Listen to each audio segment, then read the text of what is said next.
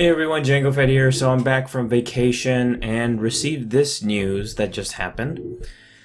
So right when I was gone, this happened regarding the Knights of the Republic remake. I actually got a notification from Yongya, so I recommend you check out his video on that. This is kind of like my own thoughts of what's happening with Aspyr Media at this time.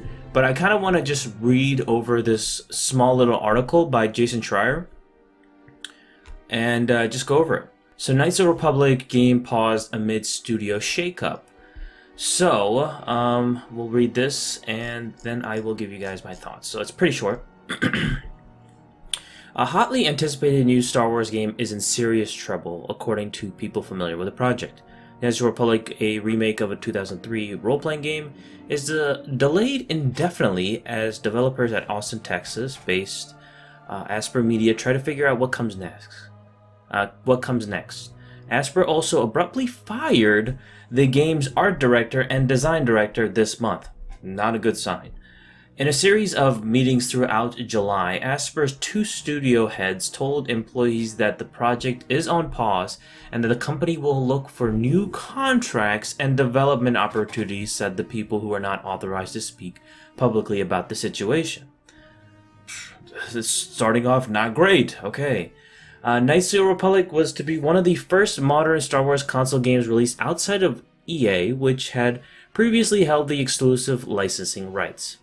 That deal expires in 2023, opening the doors for new Star Wars games from outside companies like Aspyr, Ubisoft, and Quantic Dream. The game was announced last September, so last year, and has been in development for nearly 3 years at Aspyr, which was purchased by Sweden's Embracer Group AB last year. That's something to keep in mind. Aspyr, founded in 1996, was best known as a service shop that brought existing video games to other platforms such as iOS, including the original Knights of the Republic. On June 30th, Aspyr finalized a demo of the game known as a vertical slice to show to production partners, Lucasfilm and Sony Group Corporation. The developers were excited about it and felt that they were on track, according to a person familiar with the project, so they were shocked by what happened next. Okay, so June 30th, things went well. However, something else happened along the way. The following week, the company fired design director Brad Prince and art director Jason Miner. Neither responded to requests for comment, but Miner suggested on a social media page that his dismissal was unexpected. Representatives for Aspyr and Embracer didn't immediately respond to requests for comment. Aspyr studio heads told staff that the vertical slice wasn't where they wanted it to be, and the project would be paused, according to two people who were in the meeting. One person familiar with the discussions suggested that a disproportionate amount of time and money had gone into the demo, and that the project's current course wasn't sustainable. Another point of contention may be the timeline. At the outset of development, Aspyr told staff and partners it would release the game by the end of 2022, according to two people familiar with the production.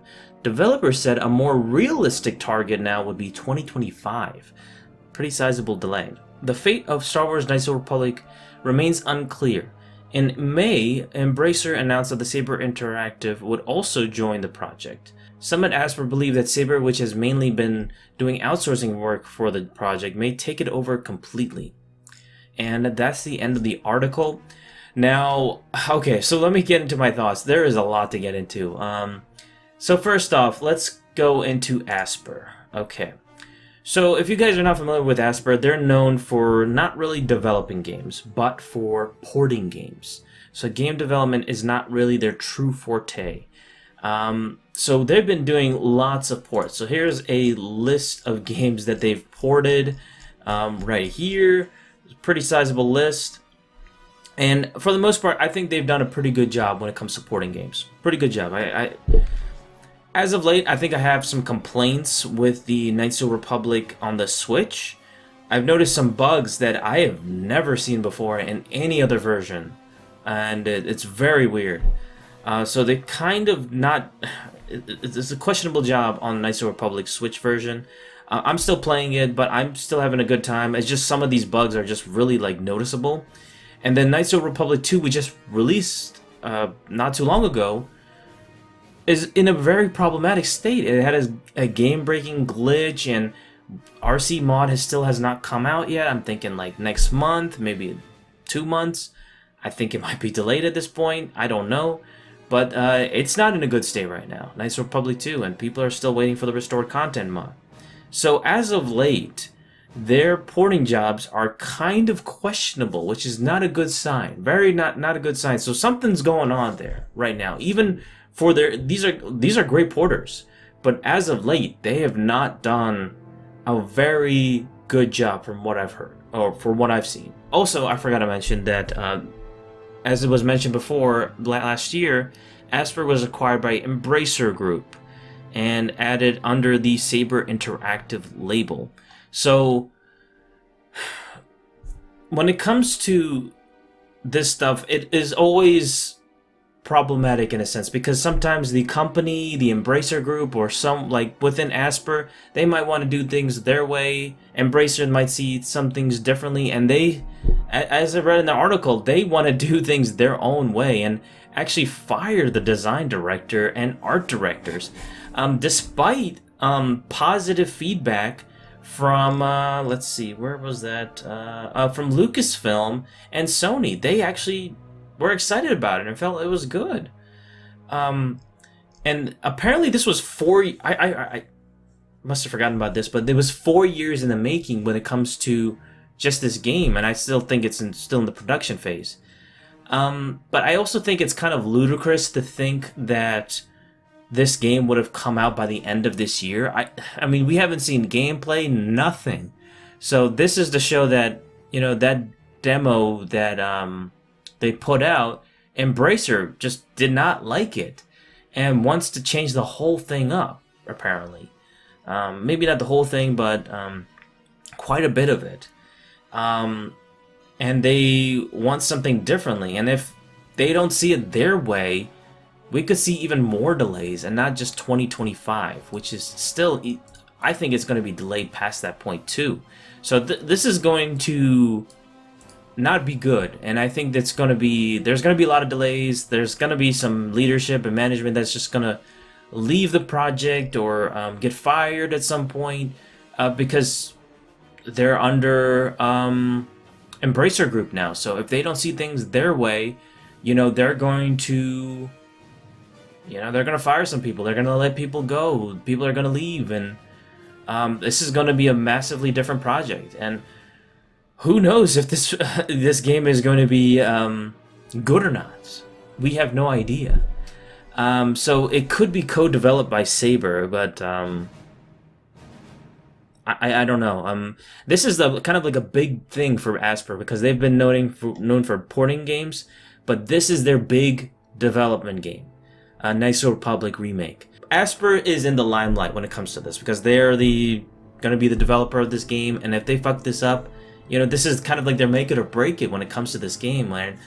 Like, do they have the cojones to come out from this and make more games from this? But it sounds like Embracer wants them to do other things. I'm not sure what Embracer wants from this game at this point. I really don't. It's kind of hard to say. I mean, I wish we could have some more news from that, but this is it. You know, this is the only article that we have. But damn, this is crazy, man. Nuts that this is happening. But I kind of expected it, because there was no way that this game was going to come out at the end of this year. There's no gameplay. There's no footage. There's nothing. This is a huge project. They're remaking a completely new game. This isn't a remaster, a porting job like in Knights of the Republic 2 or 1. You know, this isn't a like a year making or something like that. This is a couple years, and then this is going to be a couple more years because of this this whole delay and stuff. So this is going to take some time, and it's not going to be an easy thing that's not going to come out from this. This is a completely new game. So we'll see how they approach this, you know, Embracer and Aspyr, and time will tell. We'll see how this goes, and I'll be sure to follow this for sure. I'll give you guys some news when it comes to this, but so far it's not looking good. And as for the restored content mod for the Knights of the Republic 2 game on the Switch, I'll give you guys some more news when that comes out. So far, nothing. But when that's released, I'll be sure to buy that game and see how the Restore Content mod plays. Because I am curious, and with all the delays and stuff, and this news, I am curious to see how it plays. And yeah, I mean, best of luck to Aspyr. It's just kind of unfortunate how things have played out with them. But thank you guys so much for watching. This was just a quick thing I want to mention about the Dynasty Republic remake. And with that being said, please be sure to like this video, comment down below, tell me what you think of this whole news in the comment section below, and subscribe to my channel, Django Fett, if you haven't already, and I'll see you guys on the next video. Peace.